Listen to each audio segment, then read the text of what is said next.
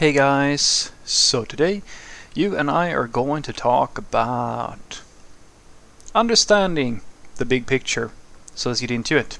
So the question in question was, Frederick, is it important for software developers to understand how the overall product works from a customer's viewpoint, even though your team might only be responsible for a small piece of the total functionality? Yes. Yes, it is. Because, my friend, every single made-up statistic that I can imagine proves the very made-up point I'm going to make now, which is very official, that all human beings do better when they have a purpose at everything. It's very official. I don't know exactly how to give you proof of that, but I'm like... let's just say that I feel it in my bones, and there's probably a report somewhere that you can look up that proof. If you are just as similar to how let's make a mental picture. If I put you on an assembly line and a piece of metal comes in front of you on the track, or like I guess part of that line, right? If you don't know what you're going to do further downstream, or what the end result is going to be, it's going to be very tricky for you to know what to do with that thing. So your manager might go and tell you, alright, hammer this thing into this shape. Okay, so you hammer the thing into the right shape. And then the next one comes, and you do it again. And you do that for a day or two, and nobody complains. Cool. You have now learned how to hammer something into a shape. And you do that for 20 years. And then when you're in your 50s, so however old you are, like 60s or something like that, or even whatever, right? The manager comes and says, hey, you're too expensive. I'm going to fire you now and get myself a 19-year-old or like some person like that to do the same thing. And so they teach that person to hammer the metal into the right shape. And now you have spent 20 years without learning anything meaningful about how you might not even know what you were doing. You just did this one thing because you never took the time to actually understand the purpose behind the thing that you are doing and how that fits into the overall structure of like you have no big picture understanding of what you're doing. And that is one of the surest ways for you to stay uneducated, to stay stupid, to be easy to trick, to be easy to manipulate, to be easy to do all these sorts of things. The main driving force behind all of the stuff that you see in terms of corruption, sales, marketing, etc., etc., etc., comes from a person's inability to understand a greater purpose or the bigger picture. Because that is, it's the opposite, in my opinion, of having wisdom. Wisdom is to understand, to have the intelligence and like the emotional understanding of the bigger picture, how all these things work and how they all fit together and so forth and so forth. That is one of my definitions of what wisdom is.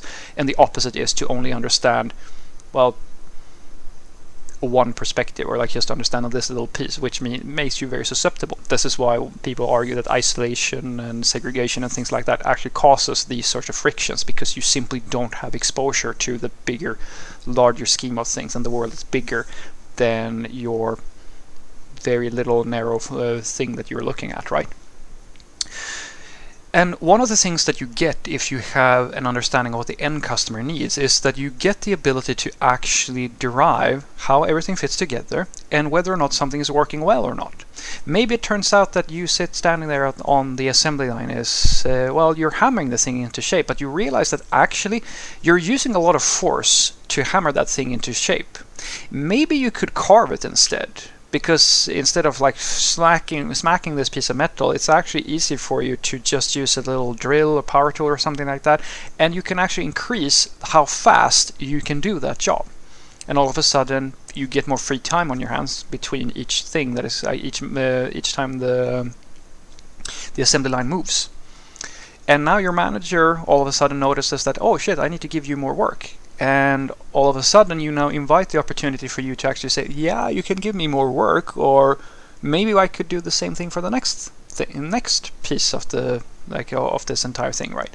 And you start to actually get an understanding of how to contribute in a more meaningful way, because you know what you're going for. And that is a very powerful thing, because even though you work on a very small piece of functionality, it's very difficult for you to do two things if you don't actually know what you're making, or like to how all of this sort of thing fits in to the end customer. And I've always found that when you go and talk to the customer, it's actually funny, because in many cases a lot of the systems that are being used are not actually exactly the thing that the customer wants. And in many cases you work on a small piece of functionality for sure, but if you only work on that thing and you don't actually feel any commitment to making someone happy, or like you're doing something for somebody else, it becomes very demotivating for you as a worker.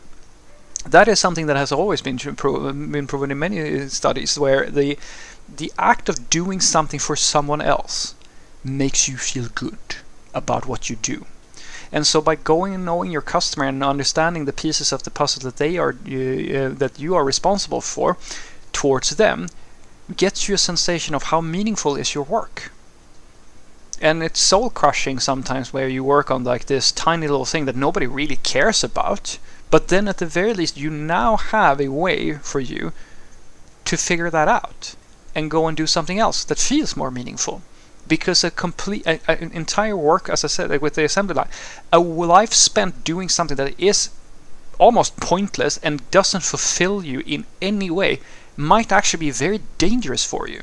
If not because you might be fired in the future and not actually develop any like broader skill set, it might just be soul crushing for you and actually makes you a dumber or like a worse person than you could be. And in many cases, by just taking the time to understanding your customer, like the thing end vision that you're building towards, you will evolve as a person, and in many cases you will also be able to start aligning better. It's actually better for the company if this happens as well, if all the teams are doing it, because that means that they're all trying to adjust their own process towards the greater good, or towards that end customer that they're all catering to, right? And that is the best recipe for creating high quality software and good and strong companies. The most surefire way to kill that is what usually happens in the larger organizations, where you have personal interest, you have all this, you have corruption that happens in politics as well, you have like different agendas that are not really intended in any way to help the end result. It's really about them, or their own laziness, their own stupidity, their own whatever, right? That is, in my opinion at the very least, the opposite of what you want to go for. And that's why the bigger picture and involving people in committing to the end customer, or like a political vision, or whatever you're doing, is such an important factor in order to achieve a greater good, if that makes sense.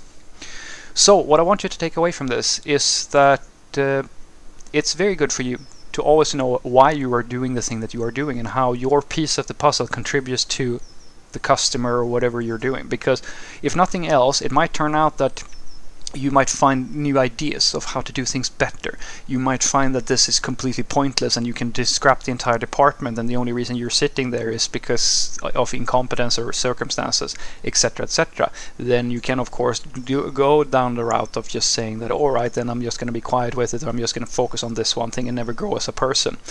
You can do that, but you can also save yourself from becoming less than you could be, which I am a big fan of, like becoming as much as you can possibly be. And it also gives you the opportunity to go and do something else for another team where they might have more meaningful work. It's up to you how to deal with it, but I've always found that starting by just talking to the customer almost always ends the same way. It gives you a reason to do a good job. Almost always.